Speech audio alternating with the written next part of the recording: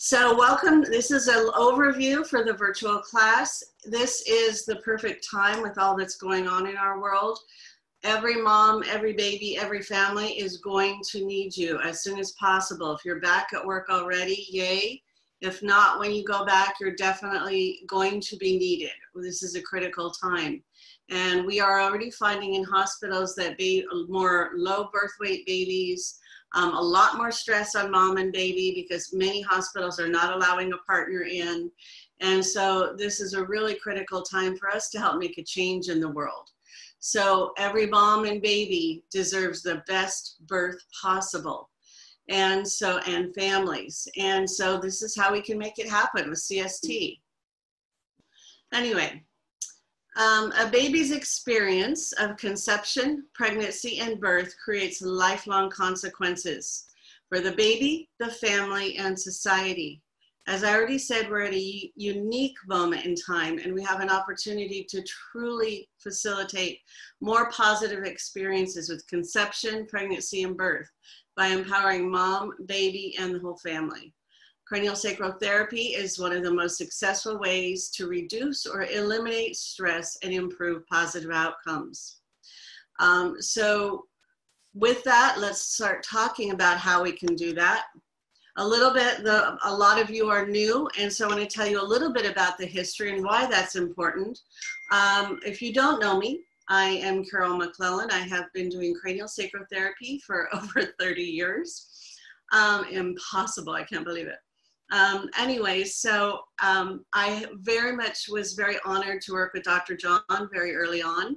At that point, my background was holistic healthcare and education and birth. And I was working in hospitals with some OB-GYNs, and I was helping run their birth program and their birth education. We started training doulas, and we started a doula certification program there that actually was before DONA was even in existence, Doulas of North America. And the head doc loved it. They were a fantastic group of OBs. Unfortunately, we weren't allowed to teach everybody craniosacral, the midwives and the doulas, but I was invited to go to a military hospital by Captain DeGroot, who you see here on the right side of your screen. She was the head of the military hospital, and she was a nurse midwife and loved craniosacral therapy. So she invited me in, and we got carte blanche to the hospital. And so I started doing craniosacral in the hospital obstetrics. We did that for about 2.5 years, and it was a fantastic learning experience to see what's the best way to use craniosacral during pregnancy, during labor and delivery, and postpartum. But what we also found is we were very successful at working with moms and dads at the very thought of conception or beforehand, so we could help them give birth in the best way. And so somewhere along the time when we were working at the hospital, Captain DeGroot got a call from the Bureau of Medicine in Washington, D.C. saying there was about 800 of our military troops coming home from Iraq and Afghanistan, and they expected that 1 in 5 would have significant PTSD. All of them would have some PTSD. And so deal with it. And just like, Carol, I know Dr. Upledger did all that work with the Vietnam vets. Do you think he'd come out and work with us, with our soldiers? And he did, and he came out. We did 2 intensives and very successful. And when he saw what we were doing in the OB department, he's like, why isn't this part of our curriculum? So at that point, it did become part of the curriculum. We completely changed the pediatrics program so we can really concentrate on children and autism and all the different challenges with children. And then we could create a whole section. Now we have 2 classes on obstetrics, CCPB1, which stands for craniosacral for conception, pregnancy, and birth. And then the second one is CCPB2, which goes into more depth of the quantum physics of birth and all of the things Dr. John really loved about this work. We are right now finally adding a class for the NICU. A number of you may be aware or may have been at the last Beyond the Dura, when I presented, and I was fortunate enough to be able to work with one of our neonatologists who does craniosacral therapy in Italy, is doing a research project. And I had a neonatologist from America go over to Italy with me and see what they were doing in their NICU with craniosacral and working on a project. So we are finally starting, literally this weekend, our first class, which is specifically for babies with challenges.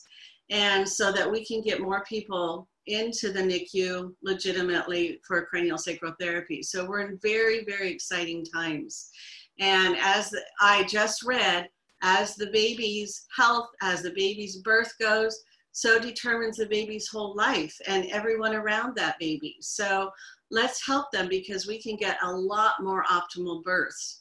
The one thing we found out when we were at the military base is we could find out that by treating moms, pregnant moms, our cesarean rate dropped to like 2%, which is incredible. And so much more optimal to have a regular birth, because the moms felt more comfortable with craniosacral therapy. And so their anxiety was lessened and everything. So our cesarean rate went way down. There is a whole list of things. If you're familiar, if you take the class, there's the whole list of the clinical observations or discoveries of what happened when we were working on the military base. And so we found out many, many things which we've incorporated into the classes for you so that you can use them. And we are happily now starting to use them in more and more medical centers and hospitals, which is fantastic. So that's why a little bit of the history is important, because some of that research has really come out, which is now in this class. And it is also showing us how, giving us more access to more medical personnel. The one thing, if you are not familiar with what we're doing with craniosacral therapy and conception, pregnancy, and birth, next time you're at a class, or you can look for the little discovery brochures, Discover Craniosacral. There is one for CCPB, and in the back of it, there's a letter from Captain de Groot, which is great for introducing people to it, saying that she will go on record to recommend craniosacral therapy. It should be in every hospital. And so it was a very exciting study. That was in 2004 and 5 that we finished that. We presented at the 2005 Beyond the Dura. And so a lot of exciting research came out of that, and we're continuing to bring that forward. So one of the main things that we want to talk about is blending, melding, and neutral. Now, you do craniosacral, you know we talk about this in every class, and you're probably like, oh, here we go again. But it is so incredibly important, because those babies are still developing. And I say babies, fetuses, but really even neonates are still very vulnerable and impressionable, and their brain is still developing. And we want to make sure we are not interfering with that process, and we want it to be a positive process between baby and mom. And so it is really, really important for our blending and melding, and for us to be in that really energetically neutral place. You know, I have seen some of the most advanced, beautiful therapists have a pregnant mom come into the room, and they're so excited to tune into baby that their energy gets there ahead of time. And you can almost see the baby move across the belly, because it's like, whoa. And so it's really important that we're cognizant of that. So to help us all connect, because we're all not together physically, but at least we're together virtually. So let's all reach out and do a little connection. So just take a deep breath. We should be doing this every day for ourselves. Feel your feet on the floor. And feel your grounding energy of the earth just coming up your legs.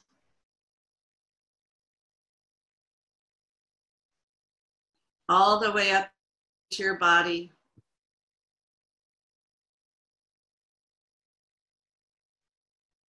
All the way up to the top of your head, to where you feel very centered and grounded.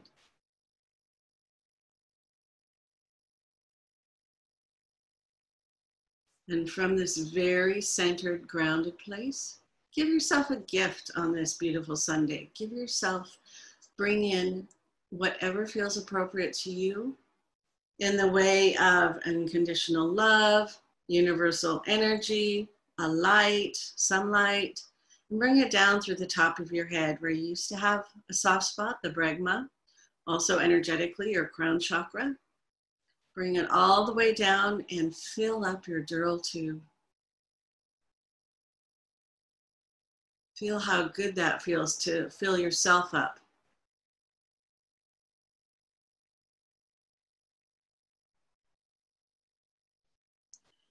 And when your dural tube is nice and full, expand out a little further and fill up all the cells in your body. And when your body feels nice and full and filled, just gently reach out and tune in to all the people on this virtual class. Realize that we are all connected no matter where we are, and we are an extended family, all out there doing beautiful work at this time.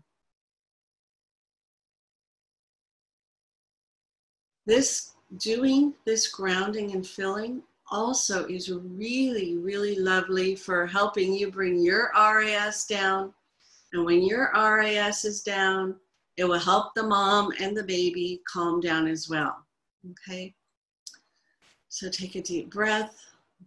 Thank yourself for being kind, and thank you. I feel all of you. And this is the kind of thing we need to keep putting out in the world. We need to keep putting out all that love and all that light. So let's move on.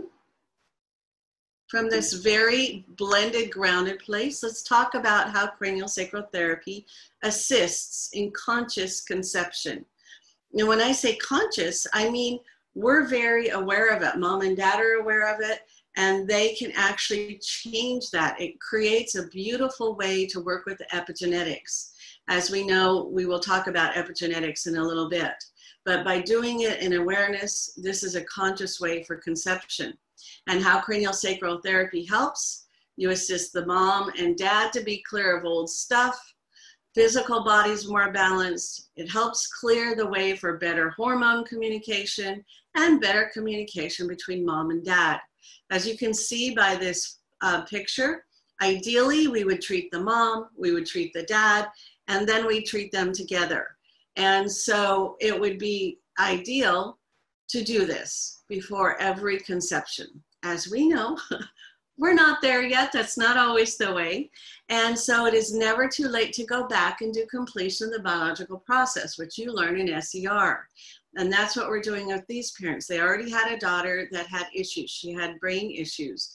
But by going back and changing where they were and their conscious conception, it literally shifted their daughter, okay? Remember, you cannot change what happens to someone, but we can definitely help how they change, how they hold that story in their cells. And so very important to really remember this, and it's a beautiful way to utilize it. So let's go ahead and move forward. We start this off by talking about the hormones. We will look at the pituitary gland and both sides of it and how the hormones function. And we go into the hormones, and you'll palpate hormones. And you have to realize that the hormones have to connect and communicate. They're communicators through the blood. They have to communicate all the way down to the reproductive system. So everybody, when they're talking about fertility, wants to look at the reproductive system, but we also have to look at the hormone communication between the reproductive system. And as you know, if any of you ever had the chance to talk to Dr. John many years ago, or if you've read his work, he was all about getting all the parts to communicate. Because when we communicate, when parts communicate, they can work together in a more symbiotic relationship. So we start behind the eye, you know, where that little, you know, when you're, if there's a saying that your parents might say, your mother might say, oh, that happened before you were born, before you were a glimmer in my eye. And it truly is back there somewhere. They weren't too far off, because it is back there where we have to start looking at the hormones and how we can help release them and help them move better with craniosacral therapy. So we look at the anterior hormones. We look at the posterior hormones, everything that works together for fertility. And we make sure they're all moving well. And we make sure that they're moving down and they're communicating well with the reproductive system. Okay, you already know this. You know how to treat the craniosacral system. Now we just fine tune it to go in. And you know, if you remember basic craniosacral therapy, where's the pituitary gland? It's right there in that little place called the sella turcica, the Turkish saddle. And it's right there where it's protected by a little coating of pia mater, that soft mater that helps bring in the nutrients. And it has that little bony saddle to protect it, because at birth, the pituitary gland is not completely developed, and it continues to develop, as well as the sella turcica is not completely solid. So it allows everything to move. So really important for us to be aware of this on the parents, so that we can be aware of it when it's time to tune into babies. So we also go back and look at the pineal gland. Very important, because that is light receptive. We talk about many studies that are done in fertility that have to do with light, because the pineal gland sets our circadian rhythms. It also is connected to that spiritual part of us, the DMT molecule.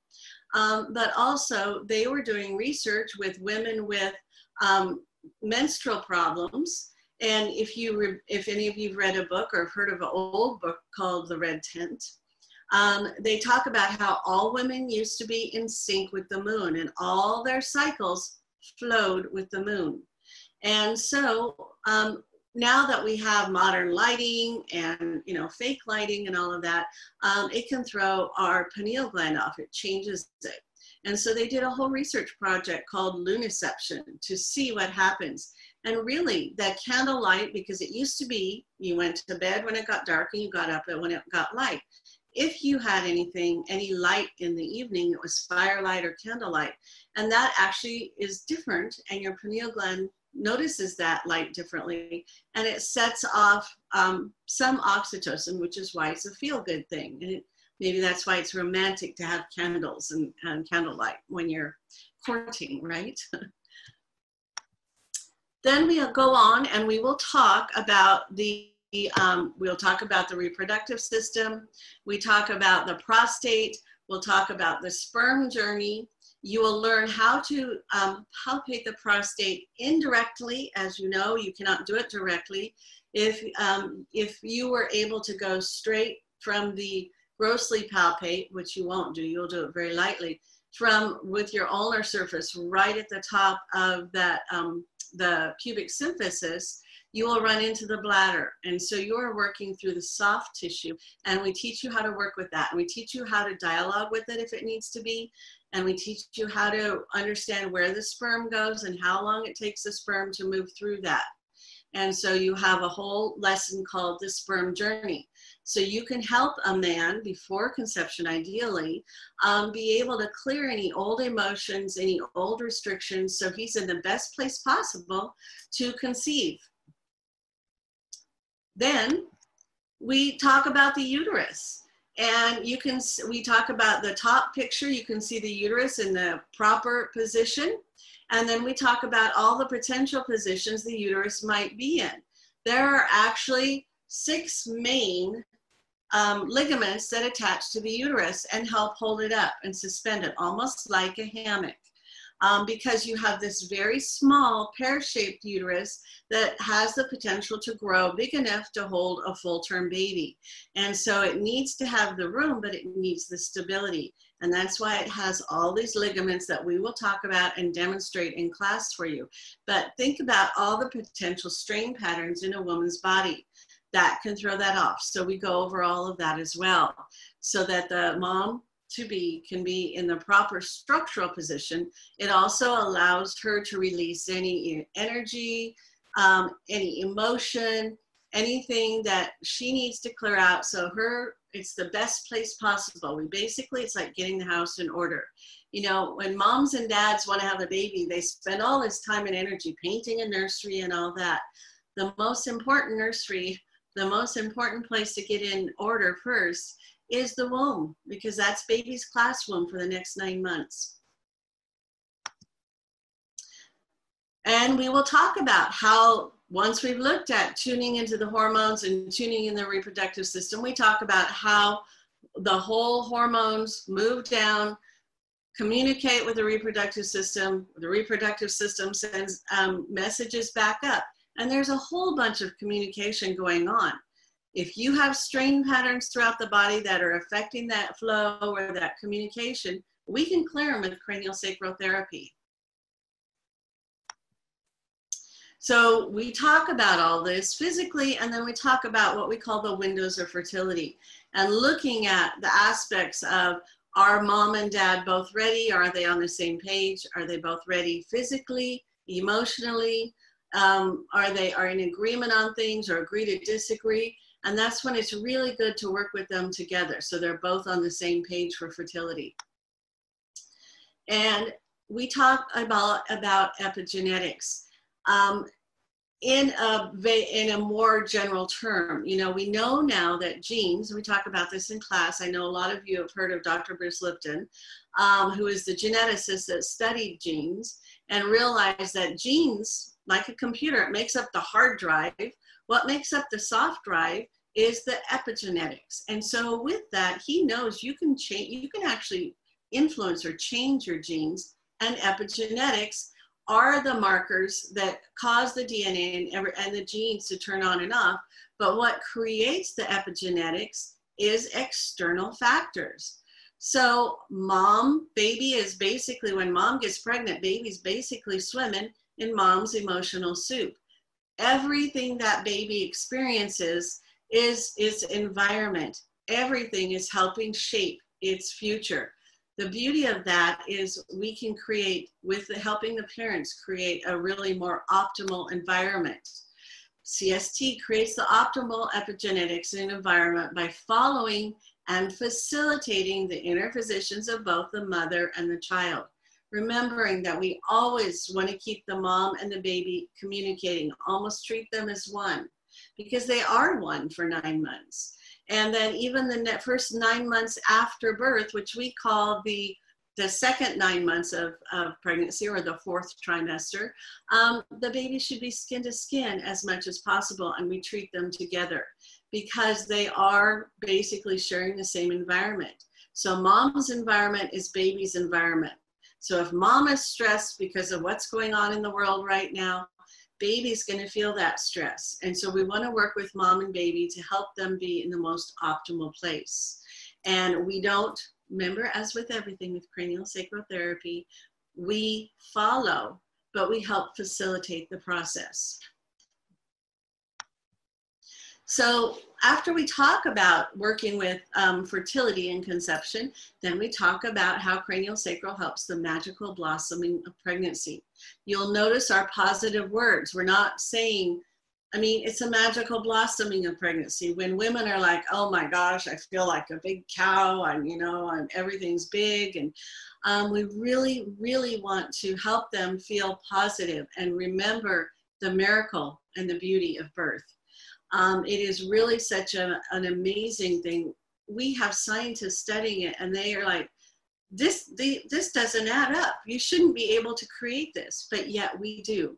And so it is such a sacred thing that we want to really empower the moms to feel positive and realize that her body's growing, creating a beautiful baby. If she's getting extra fat on her legs or whatever, that is also there partly for protection, but partly to have the fat stores to build all that extra breast milk to help baby's brain grow and baby's muscles and bones grow. So help using positive words all the time. And you'll notice we do that throughout.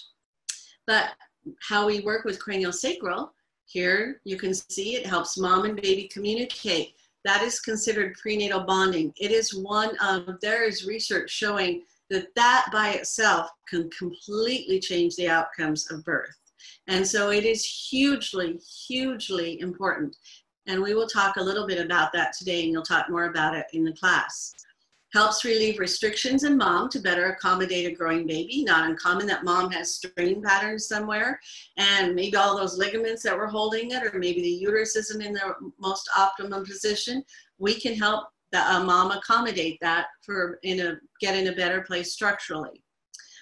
We help mom to feel empowered to tune into the needs of her and her child and make informed decisions for her child. And inform her child of what's going on, so they're working as a team. You know, I've worked on 75-year-old women who their issue goes back to birth or challenges with a birth and their child. And they're like, wow, I never knew I could talk with them, and not talk at them like, hi, baby, looking at it, but actually tune in and talk with the baby. And it is huge, huge, really wonderful consequences. And so the more we empower the mom, the more it's going to change how her pregnancy goes and how her labor and delivery goes. And the more we have found when we're working at the military base, the more we treated the mom during pregnancy, if we didn't wait till treat her, you know, first they started calling me into the hospital that went at labor and delivery. Mom would get to 4 centimeters, they'd give her an epidural, they'd call me in. And I said, would it be possible to call me in before you do the epidural so we can see how CranioSacral can help that? And maybe we can delay the epidural. We would never not allow a mom pain management if she needed it. But by the time moms got in the hospital, like, no, I need an epidural, because they were so sure they needed it. And there was that fear. So if you started, I said to Captain DeGroot, would it be okay if we start treating the moms earlier in pregnancy? So we did that. And that's when all of our cesarean rates went down, because we empowered the moms to remember their bodies know how to do this. If they were all by themselves in the middle of nowhere, their bodies know how to give birth, and it would grow and it would be beautiful. And so we need to empower that mom and the baby and get her and the baby communicating. So with that, that's why I said they're more willing to delay an epidural. I will tell you, we did not have one mom that we treated in the hospital need Pitocin. They did not need to be induced. We did have a couple that needed a cesarean, and aren't we grateful that cesareans are so safe and easy nowadays? So they're more, when we work with them, they're more likely to avoid an unnecessary birth interventions, like Pitocin, like an unnecessary cesarean. I live in California. Voluntary cesareans are okay now. It's like they can choose to have a cesarean. It's easier. The doctors can put it on the books. They know the date and they do it. That's not the most optimal thing. And we'll talk about that later. But if we could empower moms to go through it, it really is so much better for the growth of the baby, the communication between the mom and the baby. And so very, very powerful thing. So we talk about the physical changes during pregnancy and what to see in the mom and how to help those with craniosacral therapy. We talk about what's going on. Obviously, we do craniosacral therapy at 10 weeks. The craniosacral system is almost pretty much intact, and by 12 weeks, it's functioning in a fetus. If you really listen carefully, you will learn how to palpate the fetal cranial rhythm in the class when we do the hands-on class next year. But if you listen carefully, you can actually tune in as early as 12 to 14 weeks. Okay, remember there's a 2-week window of variability because depending on how their conception was timed. But anyway, it's really amazing to see how tiny that is. You can see the top picture. That's a 10-week-old fetus, and its little cranial rhythm is already functioning. And so it's huge. We can really use that to help the baby and mom communicate. And it is a really beautiful way to help them communicate. Not that we communicate with baby and communicate with mom. We get baby to communicate. Very interesting to note that a female fetus has ovaries by 12 weeks, about the same time the craniosacral system is intact. 6 to 7 million eggs by 20 weeks, that's 5 months. The baby is probably not even, at 20 weeks, not a good chance of being able to survive outside the womb, but yet that little female fetus has all the eggs she will ever have in her entire life. So you can see by the beautiful picture above, that pregnant mom, if that baby is a female, she's already having an influence on the eggs, a little mind-boggling. So really even more important for her to be, for us to work with her to be in a positive place, to feel good physically, emotionally, and energetically, and so mentally. And so she knows that she will have an effect on those eggs. One of our instructors actually got to do this. We got to treat her daughter for fertility, and then she was treating her daughter through pregnancy and found out it was a baby girl, fetus. And so they worked with that. So she was talking about, oh, you were in my uterus a long time ago inside your mommy. And so, it's just amazing to see that and how we can use that. With craniosacral therapy, we can go back and shift old patterns so that people don't have to carry those on, whether it's an emotional pattern or a physical pattern. This gives you a little more indication of how that miracle is possible. And there is a lot of research on it now, but craniosacral therapy is one of the few therapies that actually can do something about it and create that change in the body. So in summary, with pregnancy, all the amazing changes that take place in the mom's anatomy show the beautiful design of how prepared her body is to conceive and nurture the baby for the 9-month gestation. Wonderful example of the body's intelligence and why we should follow its lead. This is why craniosacral works so well, because we listen to that inner physician or that inner wisdom. It can help the mom's body through the changes she's experiencing. So the symptoms, sorry, we got a glitch here, but anyway, so she can have a more enjoyable pregnancy and the symptoms are less. We talk a bit about the placenta. We talk about it in CCPB1 a little bit. We'll talk about it more in CCPB2 because it is miraculous. A mom grows a whole new organ just for this one child, and that is the baby's lifeline. And so it is really important to be able to palpate it and to be able to help baby tune into it and maybe help mom tune into it. And so we will teach you and work with you on that in the class, in the virtual class as well. We'll talk about palpating 2 cranial rhythms, moms and babies, and we'll do a little exercise in the virtual class. Very important to get mom and baby to communicate. Again, this is a beautiful way to encourage their communication. You can feel mom's rhythm, you can feel baby's. You have mom talk to baby and all of a sudden baby's rhythm stops in a significance detector and you're like, oh, something mom's talking about is significant. Get mom to tune into the baby, and the more we do this, we get mom tuning into baby. We don't want to be in the way of the mother-child connection. But it is absolutely amazing when they can do that, and it completely changes. I can tell you the thousands of babies and pregnant moms I've treated, I've heard this over and over, and our other instructors will concur, that those babies that when moms tune into them and communicate with them, that prenatal bonding that they get partly through craniosacral, but also because we consciously have them do it, it completely changes and makes them more confident. And they are more comfortable with themselves. So it's a huge piece. This is a really lovely example of a woman that I was treating. Her mom is a friend of mine, and she was due, and we were out at lunch, and she called her mom and said, I'm not in labor, and it's the due date. So she came over, and of course, craniosacral, I'll treat someone anywhere, in a restaurant, on a boat, on a plane, on a boat with a goat.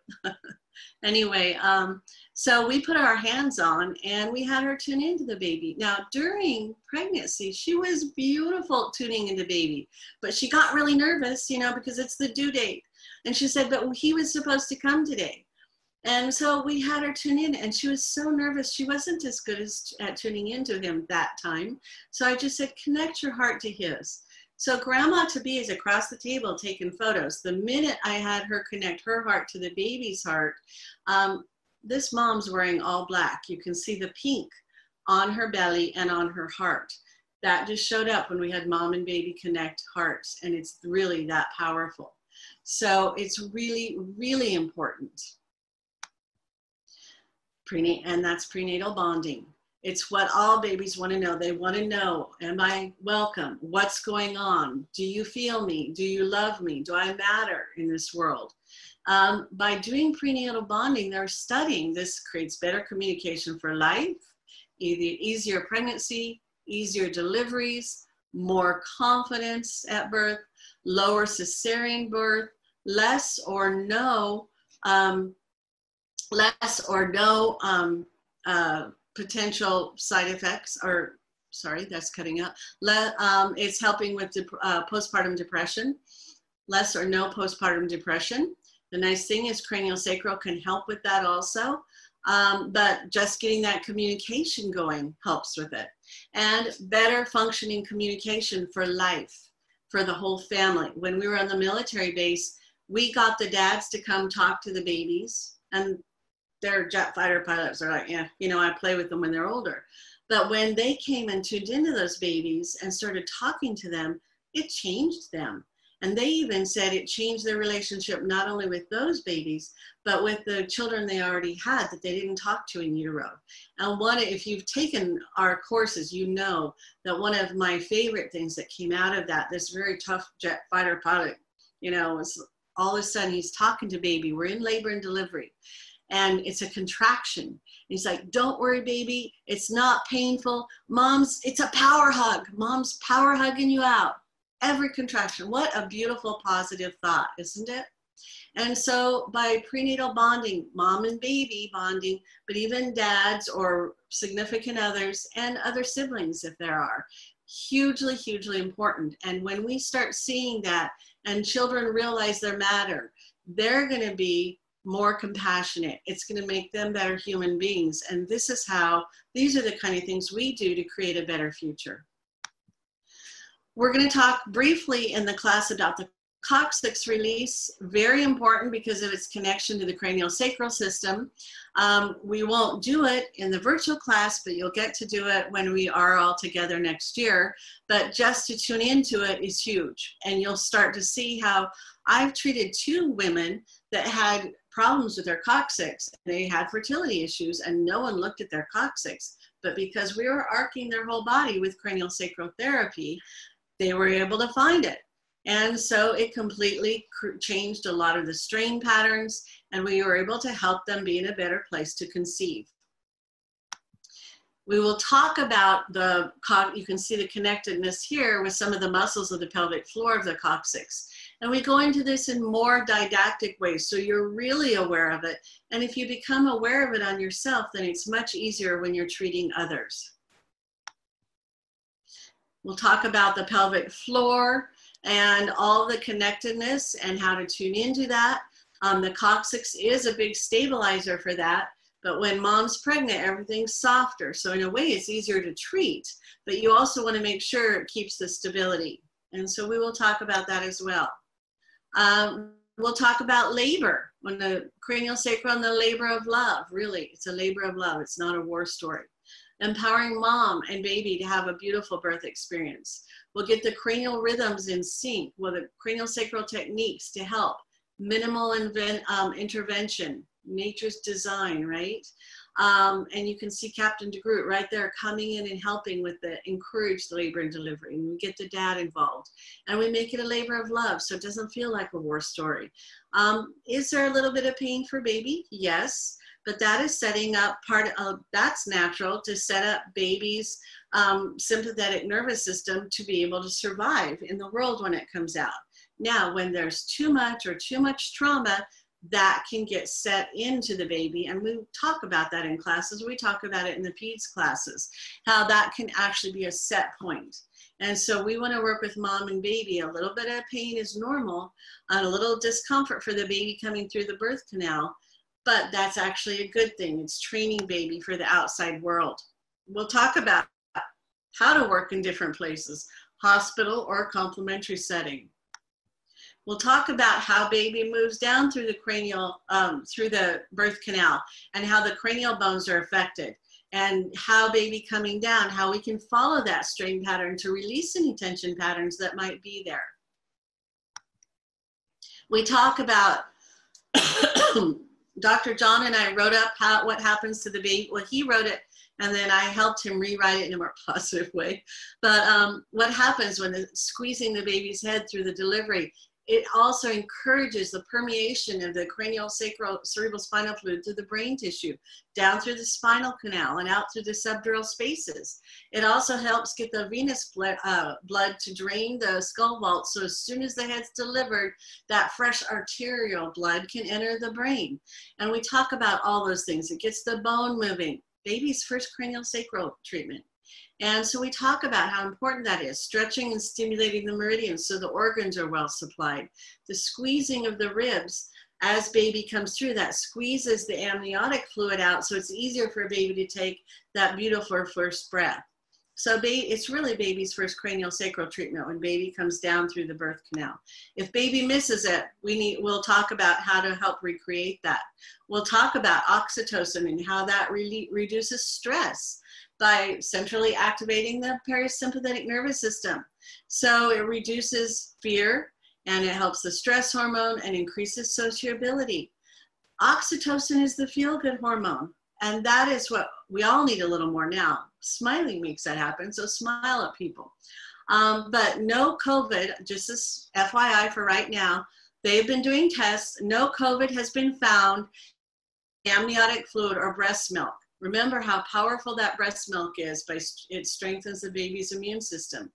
So oxytocin is released with skin to skin, breastfeeding, and a well-functioning craniosacral system and connection. So we'll talk about birth presentations and head molding and how to treat them. We'll talk about different birth interventions, forceps and vacuum delivery, and what that does to the craniosacral system and how to treat it. We'll talk about the intracranial membranes and how they are different in a neonate than an adult that you might be treating. We'll talk a little bit about microbiome of the baby, the microbirth, and how baby's microbiome and the immune system gets set up. Some of you may have taken Nikki Kennard's class on the enteric nervous system. The gut-brain connection is beautiful. This is part of that.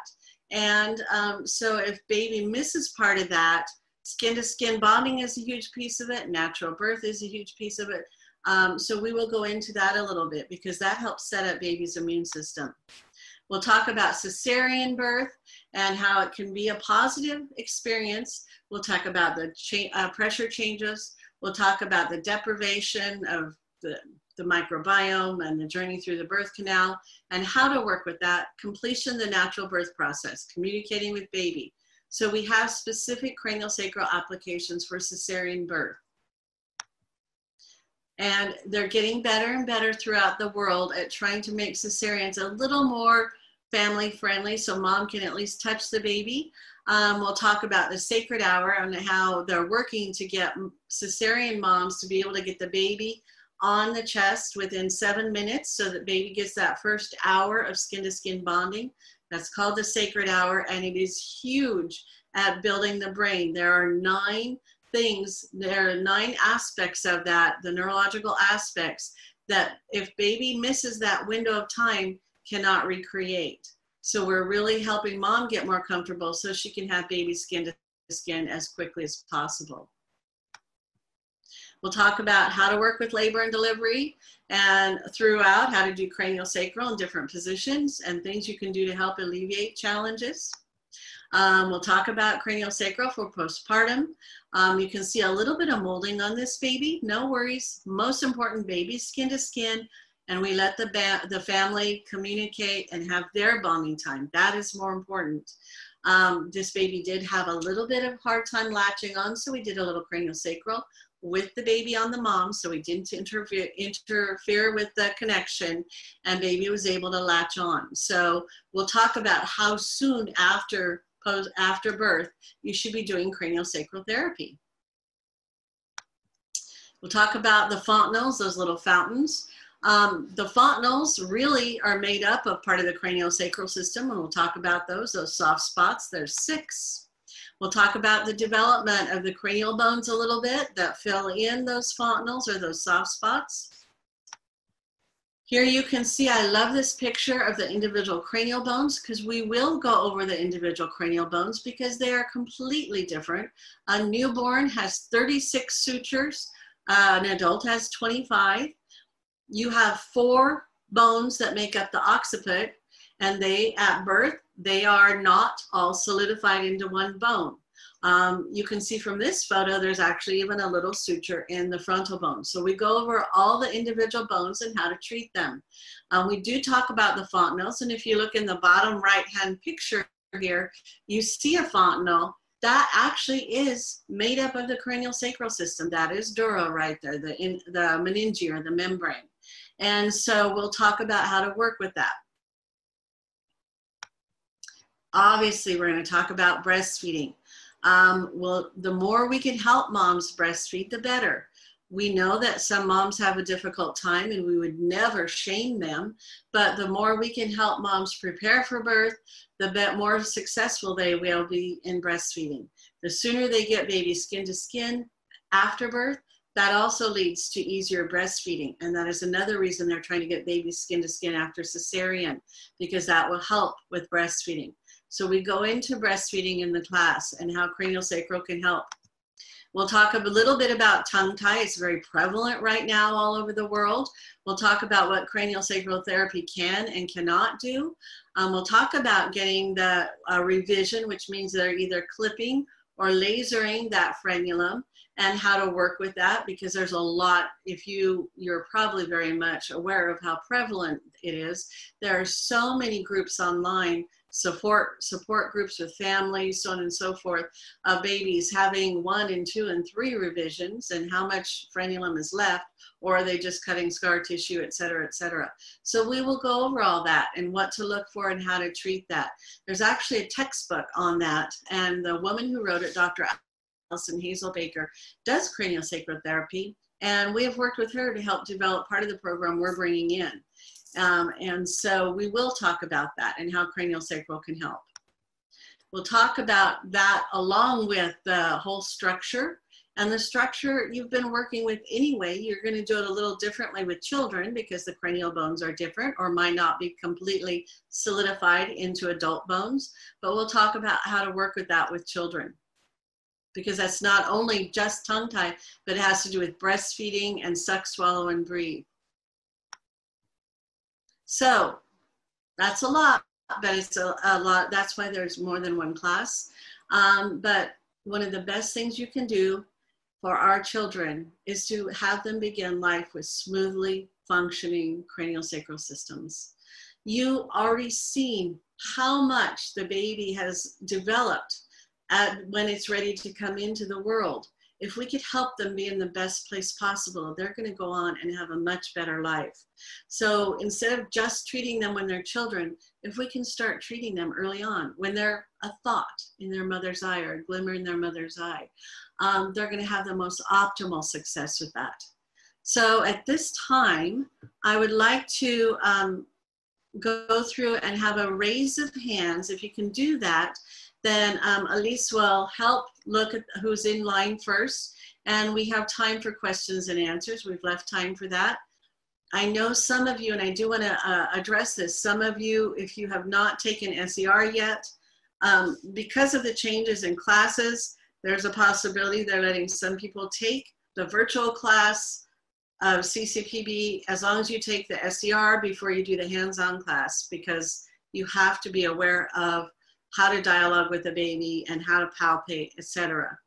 But also, if you have not worked with, one of the things you can do right now, if you haven't worked with pregnant moms and babies, is get very, very good at palpating the cranial rhythm on smaller children and babies, and get very good at doing a still point, and be very good at your boundaries and your energetic boundaries. Those are all some of the best things you can do, because those are the key things that we use over and over again when we're treating parents trying to conceive and newborns, okay, pregnancy and newborn.